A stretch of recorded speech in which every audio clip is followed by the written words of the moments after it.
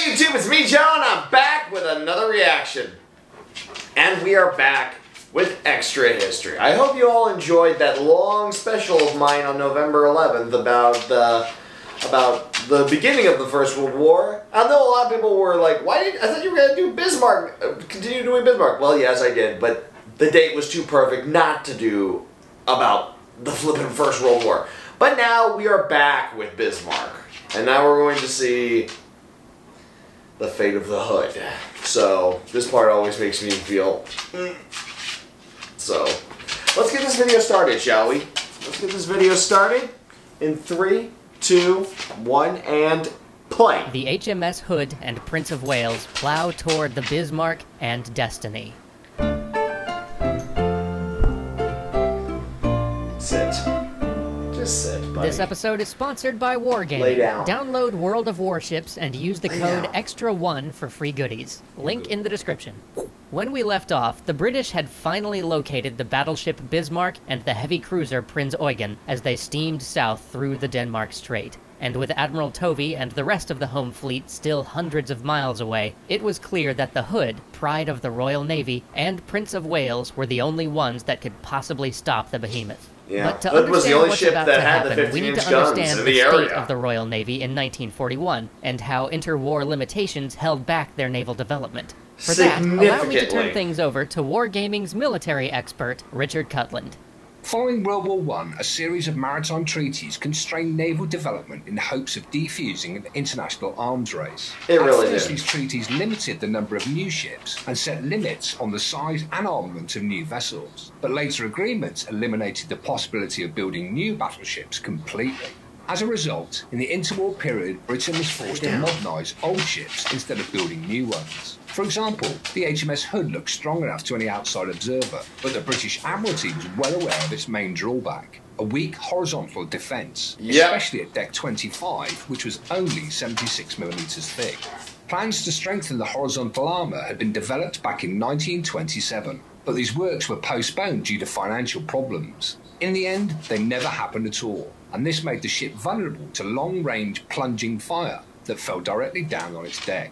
These treaties also constrained new battleships, like Prince of Wales, to quite conservative designs. Their armament consisted of 2 4-gun turrets and 1 2-gun turret, all in a 14-inch calibre that complied with treaty limitations. Meanwhile, Germany was quietly violating these treaties with ships like Bismarck that had so was 50-inch Japan. guns. So even though Prince of Wales was brand new, it was underpowered at launch. In addition, the brand new Prince of Wales had teething problems. Sea trials revealed that her revolutionary quadruple gun turrets were prone to break down under strain, and this problem hadn't yet been fixed when she deployed with Hood. However, Prince of Wales was more technologically advanced than the Hood, particularly since she had modern rangefinders. And crucially, both Hood and Prince of Wales were fast, and speed was what the Royal Navy needed in an interception force. Back to you, Dan. Thank you, Mr. Cutland. So that's the situation. The capable but vulnerable Hood and untested Prince of Wales are about to take on the largest and most modern warships. Plus, you'd think that they had to have the advantage that it's 2 solid battleships against a battleship and a heavy cruiser. Our British sailors have gotten little sleep, knowing that they would intercept the Bismarck at dawn. On the Prince of Wales, civilian contractors have worked through the night repairing its turret guns, whose hydraulic systems are acting up. Most of the Prince of Wales crew are fresh recruits, and they're nervous, but the presence of the Hood stills their jitters. Just then, a lookout on Hood sees smoke on the horizon, the Bismarck and the Prinz Eugen. Admiral Holland sends a ciphered message to the rest of the fleet. From Hood, enemy in sight, am engaging. But Holland's running almost parallel to the enemy, the 4 ships converging slowly as they head southwest. That's no good. Not only does he need to get between Bismarck and the Atlantic, but the Hood's thin deck armor will be vulnerable to plunging fire unless he gets within 9 miles. By cutting a path directly toward the Germans, he'll close the distance as fast as possible and be harder to hit, but it'll also have his firepower since his rear turrets can't join the fight. Yeah, Bismarck will now be able to use Bismarck all could 8 still guns. evade. Holland turns to an interception course and orders full speed ahead. At 05:52 hours, Holland orders Prince of Wales to target the lead ship. But the gunnery officer on the Prince of Wales, working with more modern optics, makes a startling realization. The Hood has targeted the wrong ship. Bismarck and Prinz Eugen have similar silhouettes, and the Germans have defied convention by sending the lighter armored heavy cruiser first. That was actually due to the fact that Bismarck's radar was knocked out, like I said last time. Fire, wreathing the vessel in dirty brown smoke. Seeing this, the desperate gunnery officer defies the Hood's order, targets the Bismarck, and fires. On both ships, the gunnery officers look at their watches, waiting. 50 seconds later, pillars of water leap up in front of the German ships. The salvos fall short.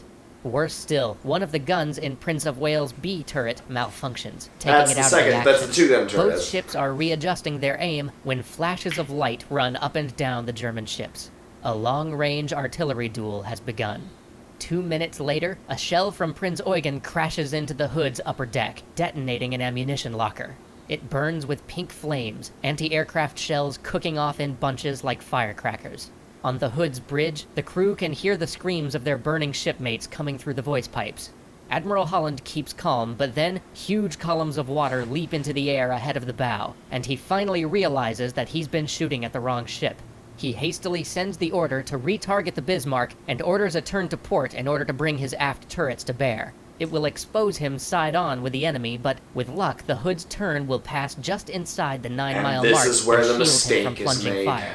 The turn comes just in time. Bismarck's Not next yet. salvo thunders down right where Wait the for Hood had it. been headed. With all fire concentrated on Hood, Prince of Wales has been free to get range on the Bismarck and scores at least one hit. But her intricate 4-gun turrets aren't holding up to the strain, and every few salvos another gun goes out of action. It follows Hood into the turn, facing the German ships side on. A salvo from Bismarck brackets the Hood, shells landing on either side of the vessel. The Prince of Wales's commander, Captain Leach, knows that once a ship is bracketed, the enemy has you. He sees the Bismarck's guns flash in double time, and trains his binoculars on the Hood to see the result. A shell plunges down on Hood's deck, just aft of the mainmast, and disappears. 2 seconds later, the middle of the Hood erupts like a Roman candle, spraying flames hundreds of feet in the air. As Leach looks on, horrified, a colossal explosion tears the ship in two, the stern rising up out of the water as the bow sails forward under its own momentum. Yellow smoke blankets the carnage. In all the smoke, the Hood's bridge crew don't know where they've been hit, or how badly. Bodies begin raining down on the bridge, thumping off the roof and landing on the wings. From below, the helmsman reports through a voice pipe that the steering isn't answering. The ship begins to list, first to port, and then capsizing 45 degrees to starboard. There's no need for an evacuation order. The crew lines up single file at the portside hatch, waiting their turn to scramble out. The squadron's navigating officer stands aside, letting junior seamen go first. One crewman glances back. He sees Admiral Holland still sitting in his command chair, going down with his ship. Seconds later, the sailor steps off the Hood and into the freezing water of the Denmark Strait. Above him, he sees the majestic lines of the Hood, sinking in a V formation. A turret fires a last defiant salvo before it slips into the water, and then the suction pulls him under. On the Prince of Wales, Captain Leach orders an evasive maneuver to avoid colliding with Hood's rapidly sinking stern. It disappears underwater as they pass. Nothing remains of the Royal Navy's largest and most famous ship except a burning debris field. And she was completely It is now one annihilated. There was actually malfunctioning a ship second against explosion. two, I'll explain later at and the Leach end. has sailed right into the Hood's former position. The Germans barely have to adjust their rangefinders. But just then, a salvo from Prince of Wales straddles Bismarck. Leach nods approval. Now that Prince of Wales has the correct range, she can... bang! One compartment below the bridge, the navigation officer hears a crash above him. He shouts into the voice pipe, asking if everything's all right. At first, there's no answer, and then a stream of blood dribbles out, staining his charts. Leach gets unsteadily to his feet.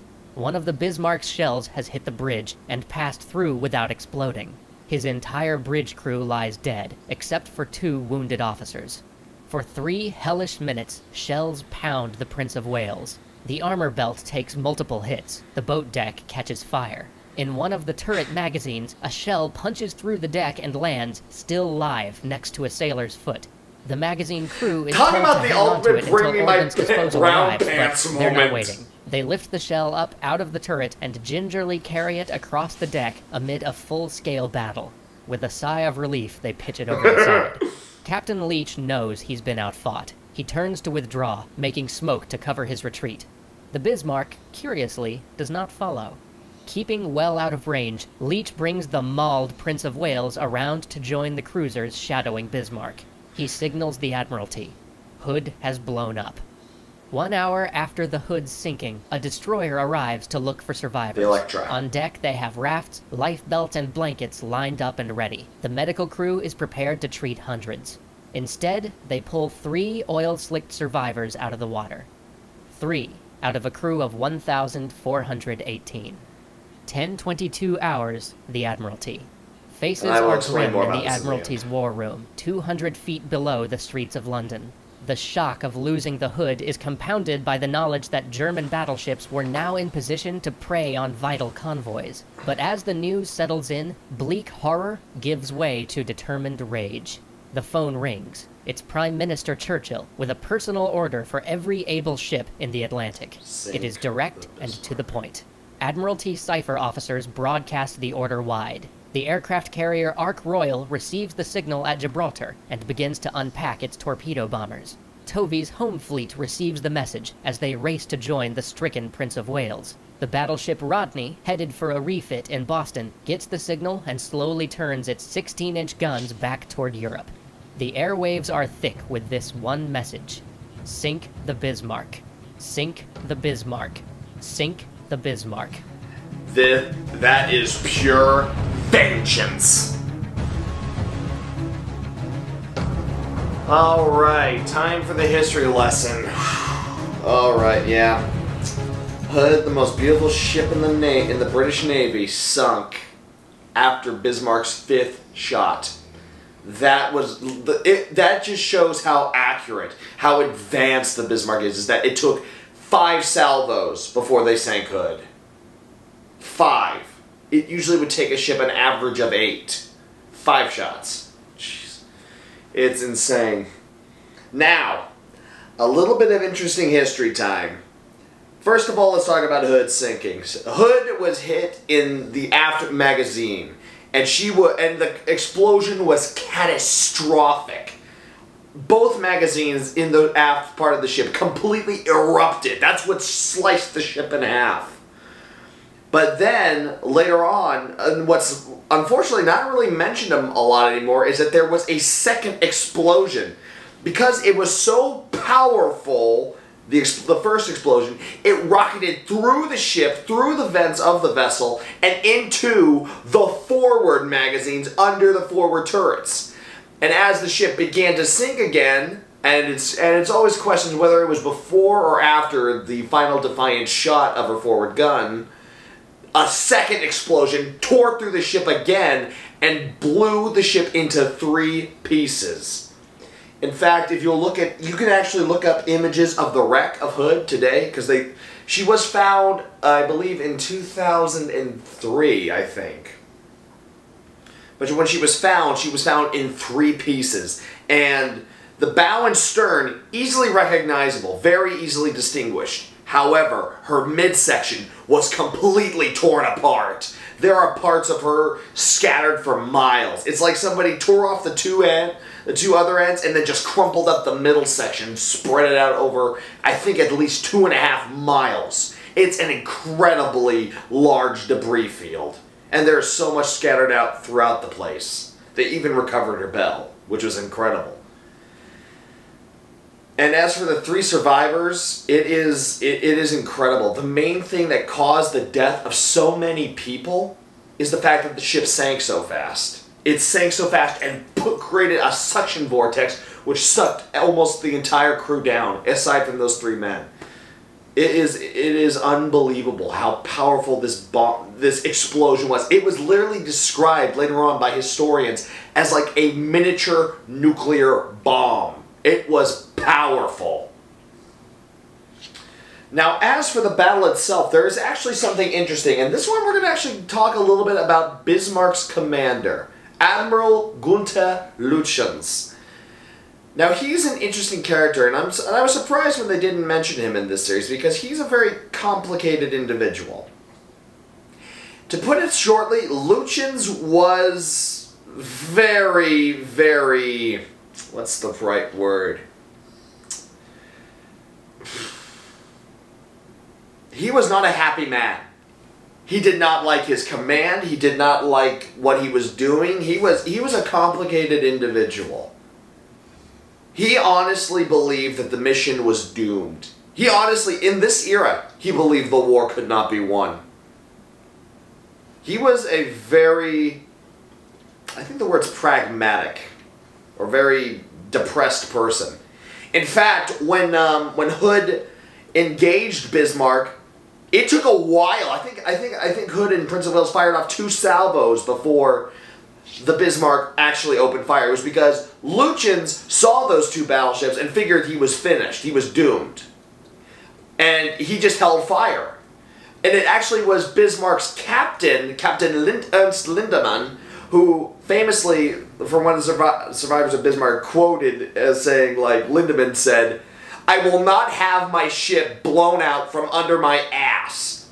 And so it was Lindemann, not Admiral Lutyens, who ordered Bismarck to open fire. So it's a very interesting fact that Lutyens is a very complicated individual. He was loyal to the Navy, but he was very, very anti-war. He's a strange individual, which is weird. Also, one of my favorite movies, period, is Sink the Bismarck, and you can actually find it on YouTube. It's an old movie. Look it up. It's a great film, and it's pretty good close. It's pretty good, and the fact that they use real life models and actual footage of similar ships is really, really incredible. I reckon it's a watch for anybody. But one person they get wrong is Lutyens in the movie. In the movie, he's declared as like a hardcore believer in the Nazis. He's a complete supporter behind them. But in real life, he wasn't like that. He was very strange. In fact, from what I've looked up about the guy, he was actually almost like begged to stay in the Navy. It's weird. It's weird how history is like that. I don't know. I don't know the full facts. I don't know anything because he wasn't around. He didn't live through the war. It's crazy. It is very crazy. It's amazing how history is when you how little there is it sometimes. How hard it is to find stuff. But that's what makes researching fun, is finding out things you never knew before. But yeah, now Bismarck she has broken out into the Atlantic, the Hood is sunk, and the British Navy wants payback. Though that order, sink the Bismarck, is one of the most powerful orders ever given. It also sucks the fact that Bismarck has a sister. I hope that one day the extra credits crew actually do a run on Tirpitz, because you want to talk about an interesting story about how to sink a ship? Look how they sank the Tirpitz. Anyway, this was a whole lot of fun. I enjoyed this. I can't wait for the next episode because that's where the hunt really kicks in. So, until the next video, you know who I am. I know who you are. I will see you all in the next video. Come puppies. I'm feeling like World of Warships. Let's go. Sink the Bismarck.